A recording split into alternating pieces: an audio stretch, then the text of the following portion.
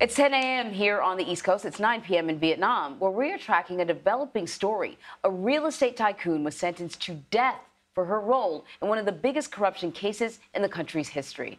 A court said 67-year-old Truong My Lan was the mastermind behind the scheme to defraud the Saigon Commercial Bank of more than $12 billion over a 10-year period.